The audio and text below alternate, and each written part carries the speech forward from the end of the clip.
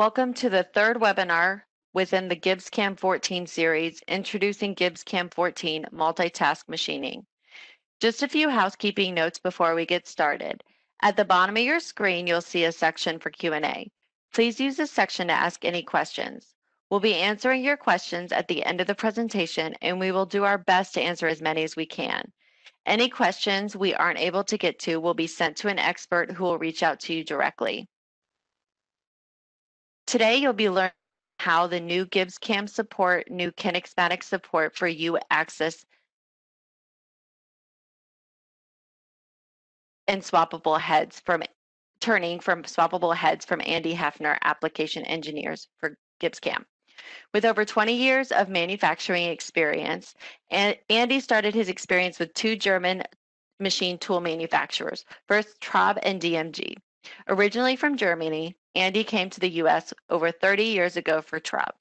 While at both companies, he was installing and developing customer turnkey for their MTM multitask machinings.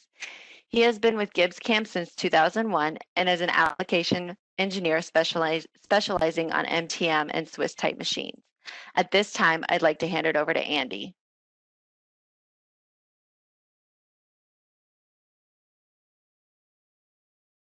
Hello, this is Andy. Welcome and thank you for joining. I hope you all can hear me well.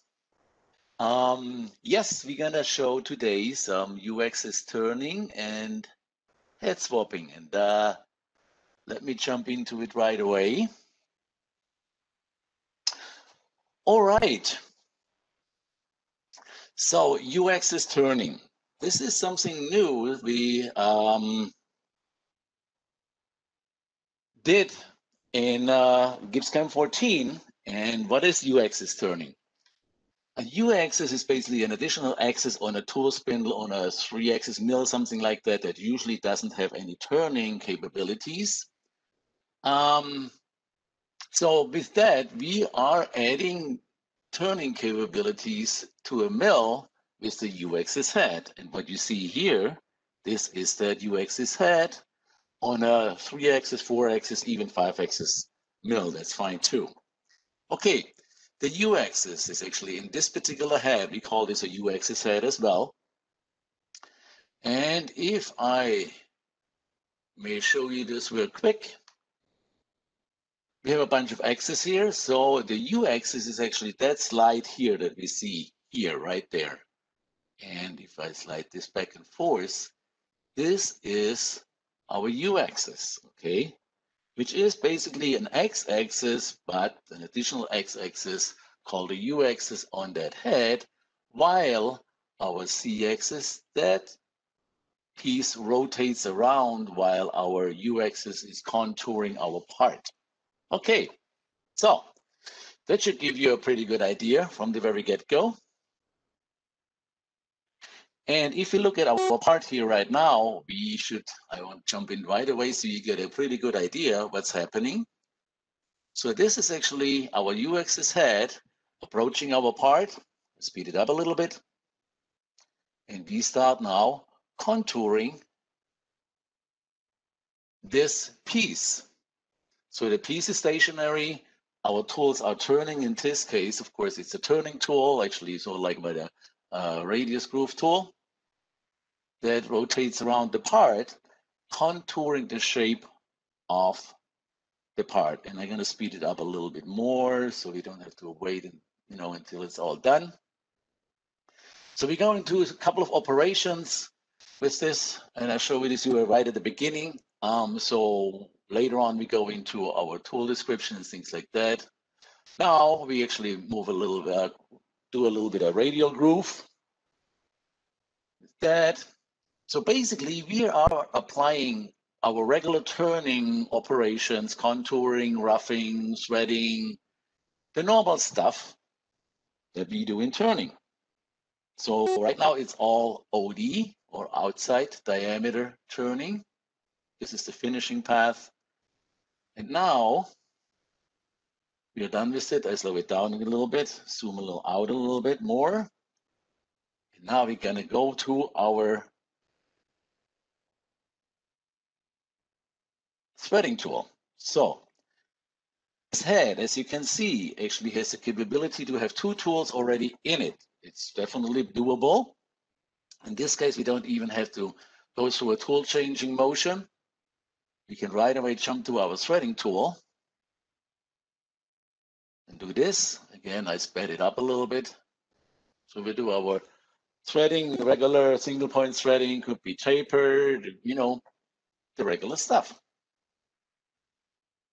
Okay, once this is done, we're going to switch to internal tools and down a little bit.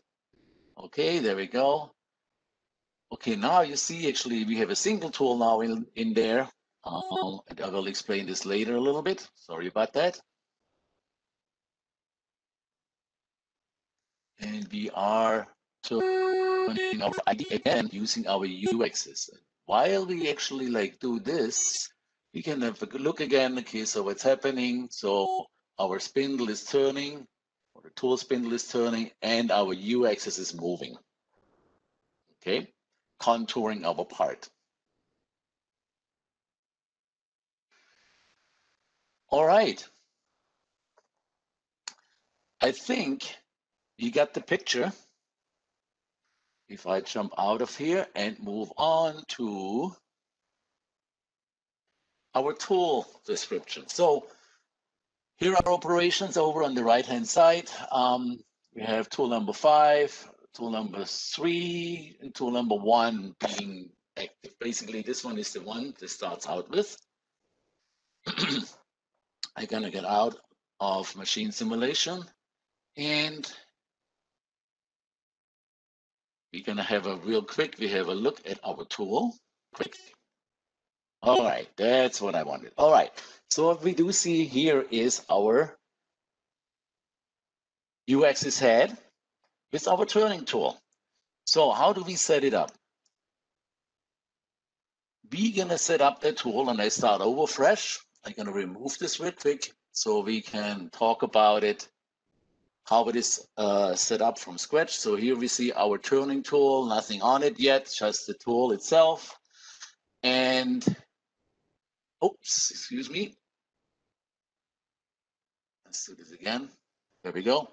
So this is how we start out. Okay, so now I want to add actually an intermediate tooling block, which is our U-axis head. I'm going to click on this, and I get automatically our C-axis and the U-axis, and then an attach as well. So right now the tool attaches right there to the body of that head, which I am not quite happy with.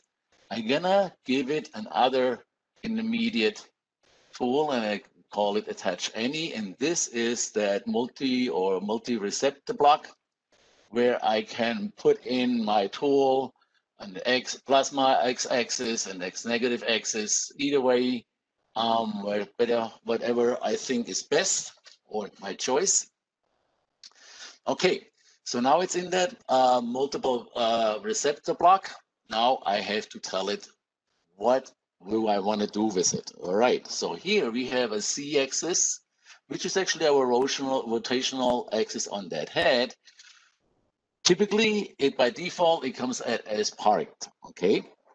Okay, we're gonna switch later on to interpolated. This is what we need with this, but let's talk about the parked situation first and about this field over there. Okay, so those options and checkboxes basically allow me to tell what do I want to do after I load this head from the tool changer into the spindle. I can move my axis, let's say to whatever, in this case, let's say 50 millimeters. I say my U-axis, I want to afterload immediately after I loaded it into the tool spindle. I want to move it to a 50 millimeter, or let's say 2 inches kind of position, positive or negative. And I can do the same thing before unload.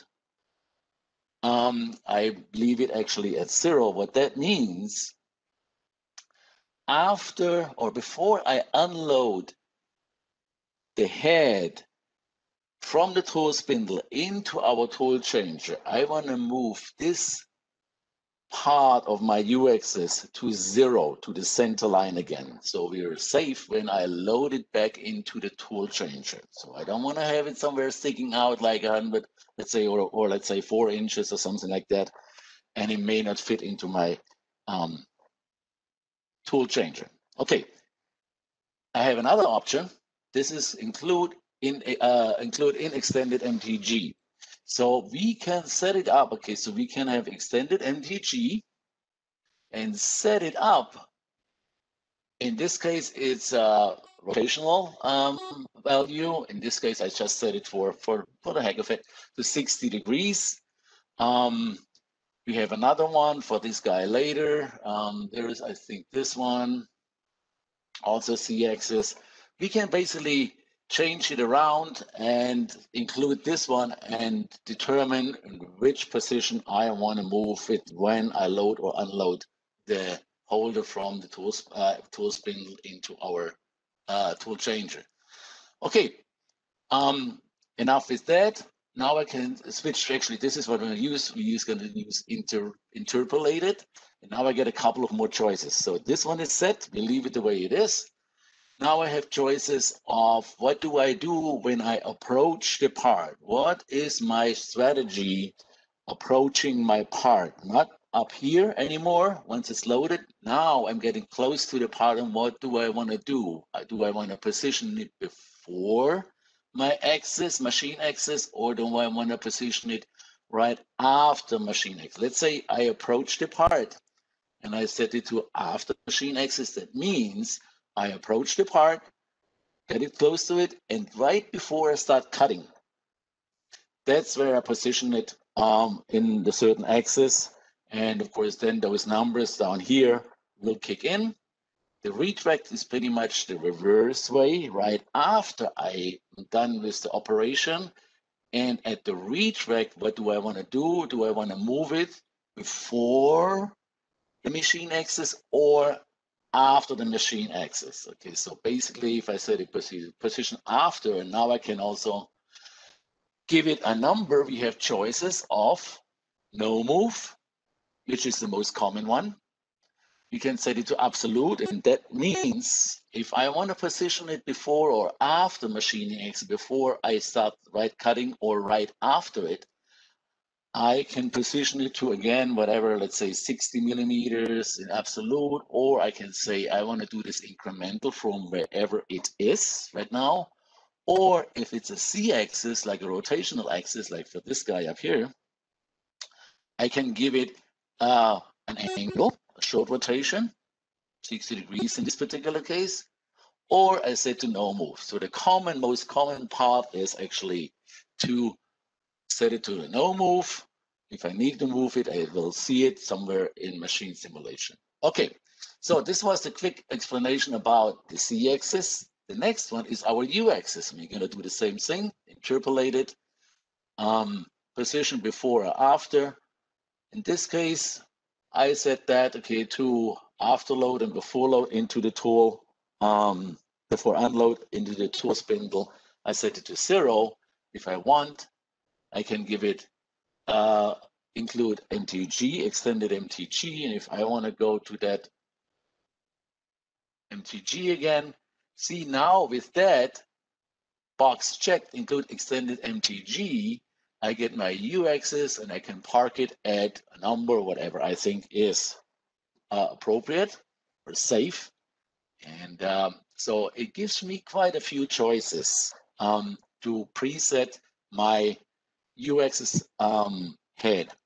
So here, same thing, no move is a good start. Okay. Now let's say I have, in addition, I don't only have my C1 axis, this guy that rotates, but also I have on the tool spindle a C101 axis. Basically, my tool spindle can rotate as a programmable axis. With this one, remove from interpolation set, which is something internally an interpolation set. All those axes can interpolate with each other. I can tell it, hey, I don't want my standard C-axis to rotate. I want to have this C-axis or C1 doing the rotation. Okay, so this is basically how I set up my U-axis head. Okay, so the U-axis head also has to be stored in intermediate tooling and giving all those access options, and then we can use it within GibbsCAM. Okay, so right here, very similar. This is the other side, the other tool that's in there. This is our threading tool. Again, same choices. And over here is this one, which is our internal, and there's a little bit of difference. See that little receptor here? It's a single receptor, and I have set that up. Right in here, this is the single receptor, and that's pretty much it. Okay, one thing I actually also wanted to say, let's go back one more time to my first tool. Come on, there we go.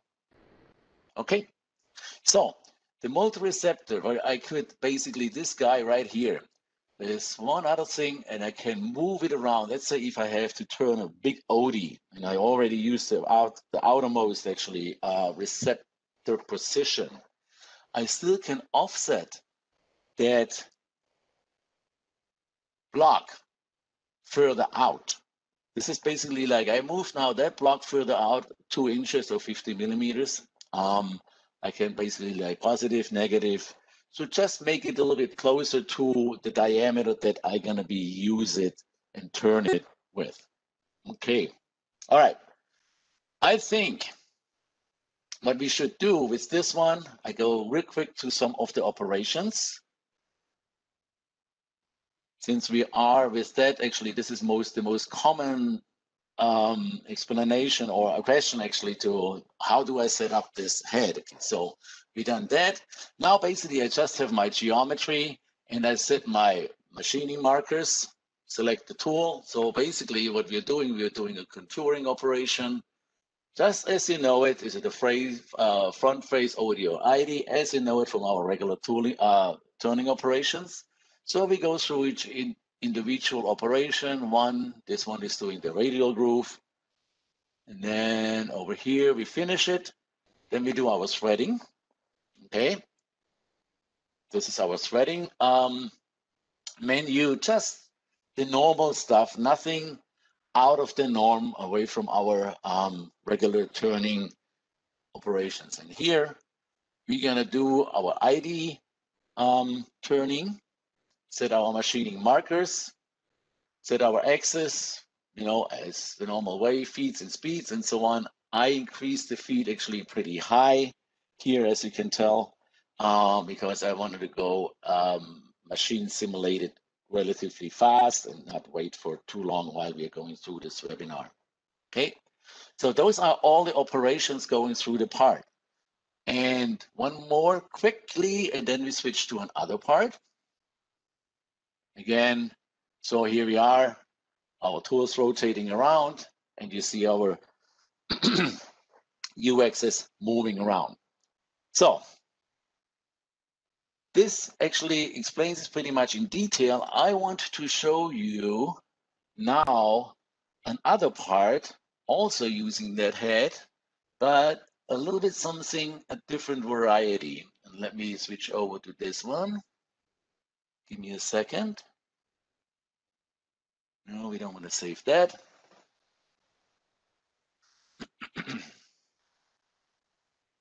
All right, here we have a different part. Okay, this is some kind of a flange, hydraulic flange, something like this, or valve. Actually, it's a valve body, and I split it in half so we could look inside. And I want to switch right away to machine simulation. Okay, and here we are. So this is on a 3-axis lathe. Okay, and we're gonna do turning using our U-axis set. So basically, and you see it while we go through it, we're gonna machine the right side, we're gonna machine the B part of this one, and then a little bit on the left side. But instead, we need to be able to flip it around. Okay, so I had set it up I had set it up actually, so hold on, give me a sec. There we go. All right, so we use basically a right angle head, which I use to flip the head around and sides. Okay, I'm gonna speed that up a little bit. So we are machining the face of that flange right there. So this flange, okay, we're gonna use also later on for a part, or we are looking at something that's already familiar, but we are facing the part, contouring it, turning it with our U-axis head. All right, let me slow it down. Okay, we turn the OD. All right, and after that, oops, that was a little fast. Let me slow it down. We set it to 0, we flip it around, and we do the ID. Okay, we are turning the ID, use another tool and put it on the center line. So it is quite a flexible piece that we have here, using the U-axis head and the U-axis turning capability within GibbsCAM. It's extremely powerful, but also very simple to program. So we're gonna bring it around. Okay, now we machine the internal part of it. Okay, pointing down. Speed it up. Now we machine that taper.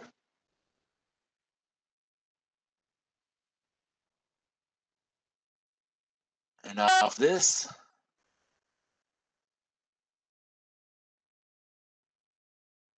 you're gonna switch over the left side of the flange. So just in one clamp of the part hasn't been moved, it doesn't have to be refixtured. In one clamp of the part, we're gonna flip the head over, use it for left side, right side, for machining, face, OD, internal, and so on. So the operations, again, and the tool setup is exactly as I showed you before. Nothing has changed there. The operations, again, our turning operations as usual. Okay.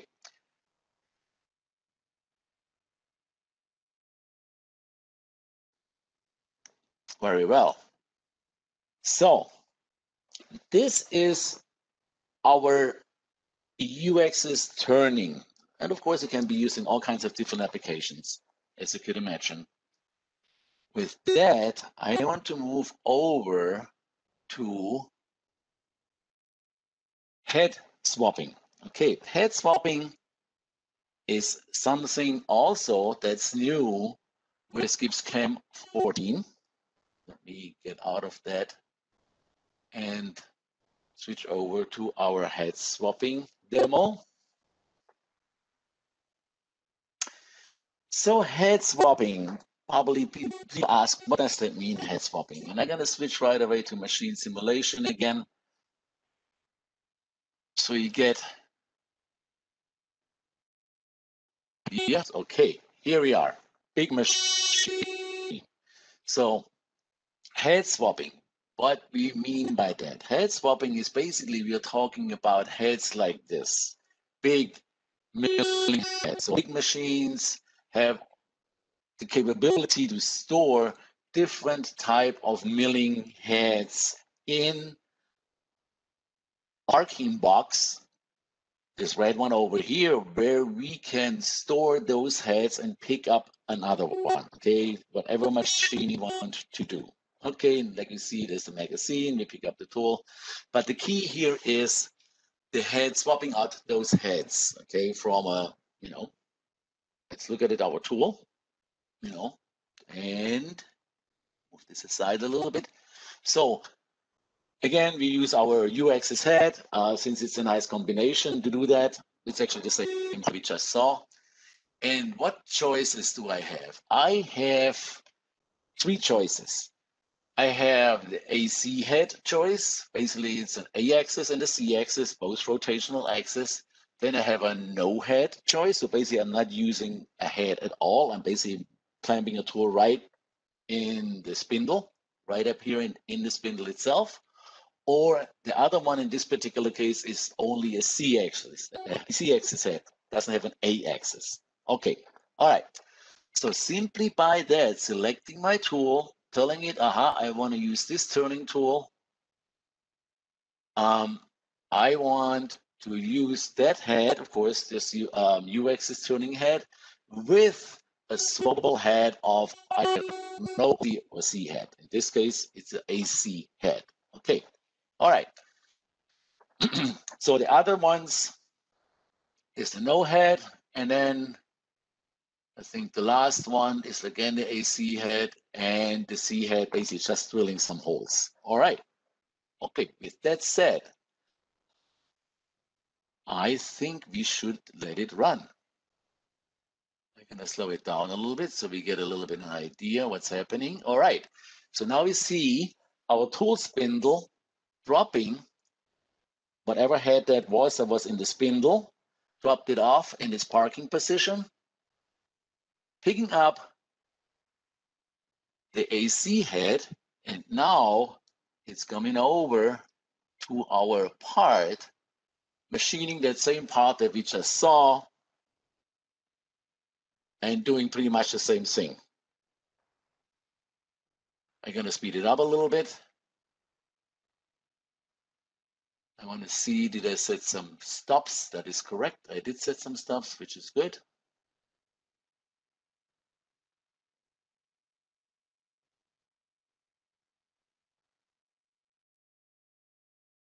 Okay. Come on. Move a little faster. There we go. All right. Slow it down. We're done with that side. Now we flip it over, making sure we are not hitting anything. I moved it away. Now we come back, orient our U-turning head. And now we come back to the part and machine it over here on the other side. All right. So speeding it up again.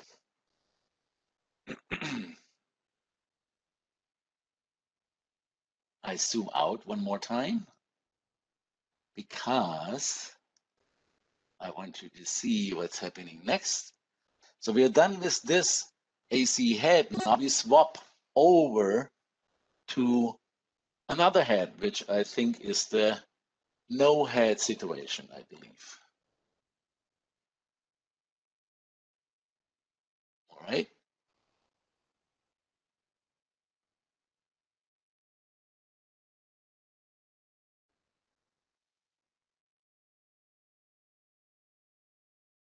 All right, there we go. Now we machine the front face of that part, doing that turning again. And I speed it up again. So we run it a little faster. There we go. Done with this. Zoom out. Slow down. And again, we swap our heads. So basically, the swapping of the head is driven simply by in the tool. What head do you want to use with this particular tool or that particular tool, and so on? This is basically swapping the head. And then the motion itself, those motions over here going into position, are done with what we call a script language. So it's in the background in a script. In a script language that basically drives the machine components to the desired positions. And now we are doing something a little bit even more fancy. And I'm zooming in with this one. So we are turning, actually, there's this little hole on a taper, on a compound taper and a compound angle. Okay, so it's a compound angle machining that hole. And if I call up our show position, we can see all those axes moving. So we have our Z1 axis moving, we have our U axis moving, doing the taper. We are moving in X axis and Y axis and in Z1 axis, okay? So a lot of axes are moving around here. Let's speed it up again. So that was machining that little hole, and we can swap that out again, slow it down.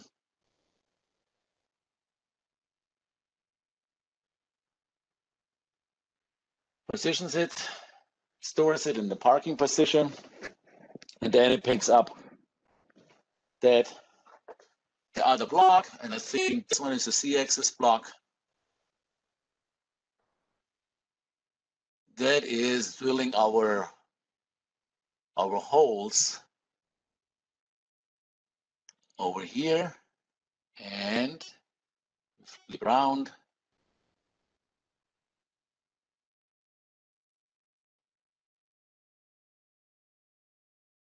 And machine our holes over on that side, and we are done. So this actually describes pretty much our U-axis turning and our head swapping. So the head swapping is very, very simple. It's basically all embedded into the machine simulation. With that, I am at the end of my presentation. We're about 35 minutes into it. So I would like to turn it over to, let's see, hold on. To test and maybe do some Q&A. Perfect. Thank you, Andy. Yes, as you're Andy, welcome. Yeah, go ahead. Thank you. As Andy mentioned, we would like to open the remainder of the time today to Q&A. As a reminder, please place any questions you have in the Q&A section at the bottom of your screen, and we will try to get to as many as we can. So first question we have for you, Andy, is what type of machines can be used for turning with a U-axis head with GibbsCAM? Okay, well, in general, it can be actually any 3-axis horizontal or vertical mill. So 3-axis, 4-axis, 5-axis mill, totally fine. Or actually any machine with a tool spindle. This is probably the way it describes it better. Any machine with a tool spindle, even a lathe with a tool spindle, can do U-axis turning with GibbsCAM. So it's quite a nice variety we can do with our U-axis turning capability. Perfect. What GibbsCAM modulars are required to enable U-axis turning? There's actually not that many that we need. We just need mill turn. We need to be able to mill, and of course have turning tools and MTM level 1. Those are the ones that are required to be able to utilize lathe tools on a mill. So basically, we need to be able to basically to do the lathe tools. Those guys over here. Of course, in the mill, we have our regular tools, our mills and stuff, but now we need to be able to show the lathe tools so we can do U-axis turning on a mill. And those are the requirements, nothing more. The rest is done internally, which we call the MDD or machine manager. That's pretty much it. Perfect. Is there going to be talk on the new additive manufacturing portion of GibbsCAM 14? There will be at some point. I don't think there will be a demo or another webinar this year because we are pretty much running out of time, and the end of the year is around. But and I don't know directly if when that will be done. Okay, so but yes, okay, there is probably definitely something coming up in that direction with additive machining within GibbsCAM. Perfect. What taper is the head? Okay, what taper is the head? It really does not matter. That's actually, I'm actually like, okay, what taper is the head? It doesn't really matter. It could be a cut 40. It could be a Capto, HSK, anything the machine basically can handle, and of course it will be then on that particular head. This is actually particular, this is the Capto head. Is it a Capto 5 maybe? Depends on the size, of course, but this is basically what the gentleman is asking, what type of taper that is. So anything is doable, anything. Okay. we don't limit it. Okay. How is the U-axis head connecting to the machine interface? There is some mechanical attachments that drive. Maybe I should switch back to that other program real quick. And this we don't really see it because every machine has a little bit different attachment to it. I'm not finished yet. Let me see if I can get the machine real quick up. Okay, so there is some mechanical attachment on the side of this spindle somewhere here in that area that will drive, there is a link to it, and that will drive that U-axis head while the part is rotating, or the tool is rotating, not the part. Okay, so this is how it's linked. It's just not being shown here in machine simulation because different machines have different adaptions. Okay. Okay. Okay. What are the machine requirements to be able to do the U-axis turning?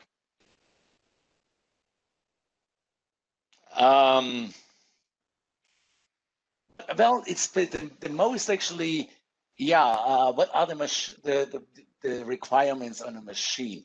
Well, first of all, yes, the most important is that the machine control can handle actually the additional access. I think this is one of the first things, okay, that, or most important things. If the control doesn't have the capability to handle U-axis or any additional axis, then of course, okay, there is the limit already there. So if the machine has the capability to add additional axis to it, like in this case a U-axis, then this is basically the minimum requirement to be able to do that.